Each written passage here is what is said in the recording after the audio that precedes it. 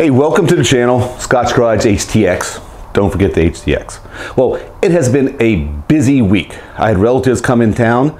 They parked a Mini Winnie right there in the driveway. My wife wanted some filming done for instructional videos on her horse, and the car count at the shop is going through the roof. But I have got to do some things on this cart, some maintenance items. One, change the oil. I know. Oh, how exciting. Changing the oil on your little toy race cart, Scott.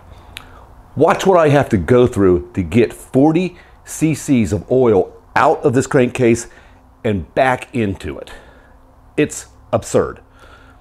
Let's get started. I've already removed the air box from the front of the engine. That's really just to give me better access to the front of the engine and to the drain plug that's located at the bottom of the crankcase right here. I've also stuffed a towel underneath that drain plug hole because when oil comes out of there, it basically goes everywhere. You can't really put a pail underneath of it and catch it in one central location. So put a towel underneath there to catch it. It's 40 cc's of oil. Second thing I'm going to do is I'm going to remove the strut bar that goes from this fiberglass seat to this axle so I have better access to the fill plug that's on top of the crankcase. You know, it's kind of comical how this unfolds, so just watch how it goes. It's a 10mm bolt on the top of this strut bar. Taking that off. I believe it's a 13mm on the bottom bolt. Now I have some zip ties on this for some of these exhaust temp sensors.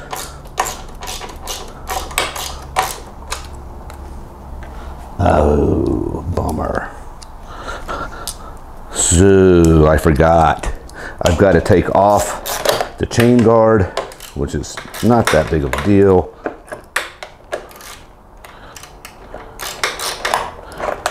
Because I've got to hold this bolt to get the other bolt off. And we'll just set that aside. Right there. That'll give me better access to that plug. Now it's a 14mm drain plug that we need to take out.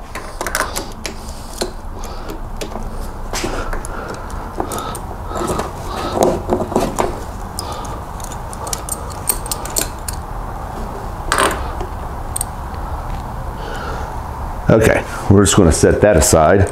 Now for silliness number one. You need to get all this oil out. And to do that, you have to, one, either tilt the engine and let all that oil go out of the drain plug, which I am not going to take this engine out just to get 40 cc's of oil out of the crankcase, nor am I going to pick the back end of it and hold it for a half an hour. What I am going to do is put a rubber hose on the fill plug because it's vented, and I am going to blow into the crankcase and get the rest of the oil out of there, which should be relatively easy. Looks like it's all come out. I can go on to the next part, which is trying to fill this, which is silliness number two. I put the drain plug back in, no big deal. It's 11mm wrench to get the fill plug out at the top of the crankcase. And you say, well, just get a little funnel, put 40 cc's of oil in that funnel and let it drain down the tube. No, that's not going to be that simple. There is a bolt in the passageway between the top of the fill plug hole and the bottom of the crankcase, making that opening even smaller than it already is. And my limited knowledge of physics is that the weight of 40 cc's of oil is not heavy enough to displace the air in the crankcase to go back up the fill tube, past that little opening, and go into the crankcase. So what's the solution? Williams-Sonoma or a good kitchen store. And I guess this is a meat tenderizer injector, and it even has cc's. And you put 40 cc's of oil into this, and inject it down the hole slowly, because if you do it quick, it's going to come right back out at you into the crankcase. Silliness number 2. I've got 40 cc's of oil in here. That's about 1.35 fluid ounces. And I am going to, glasses, slowly put that through the fill tube. Yeah, wish me luck. It just takes patience, quite honestly. Okay, we're just finishing this up. It's almost full. It's taken like 5 minutes just to slowly get this to go down that hole. I put everything back together. Chain guards back on, struts back on, airbox back on. There's one other thing I want to do before I start it. I've been meaning to do this. It's supposed to give me a little bit more power, so they say. I want to take off this exhaust, which the exhaust port, and I'm going to move this over here so you can see, this exhaust port's on this side of this travel right here, But the theory is that exhaust comes out of here, down through here, bounces off about right here, and then ricochets back out to this direction on this side of the travel. But my exhaust is over on this side of the travel. So what I want to do is just twist it over here.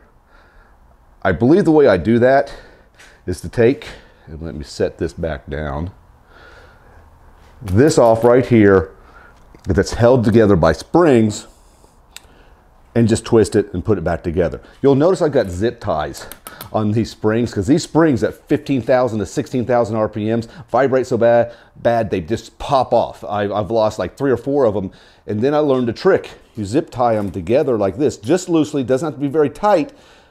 I haven't lost a spring since I've done this zip tying. Well, you know. Anyway, we're going to get started on that. And take these off.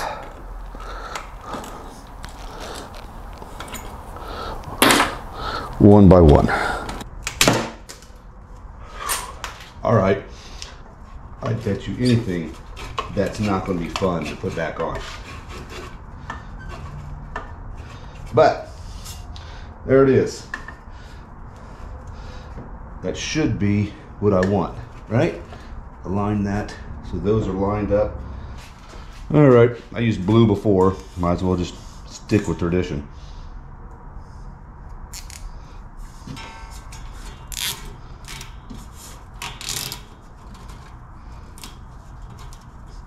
There we go.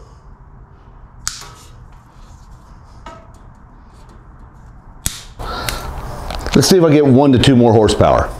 Yeah, we'll see. Let's start her up, see what we got. If you're wondering what this thing runs off of, I use VP Racing Fuel. It's 98 octane, leaded, and I dump a bottle of that per every 5 gallons. So, see what happens.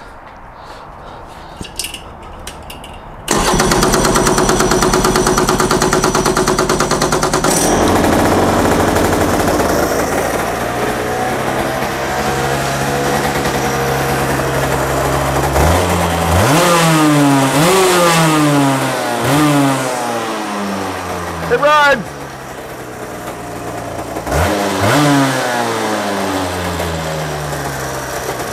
And no crank has fallen out of the bottom of the engine yet, so maybe we were good.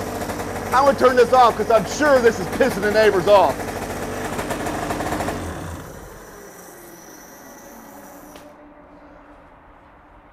Success. Thanks for being with me. This Friday, it's Wednesday. This Friday, I'm supposed to race the GNX. Organizing everything. It's got a lot of players involved in it. Hopefully by next episode, I have that GNX and the TTA going down the drag strip. Thanks for joining me.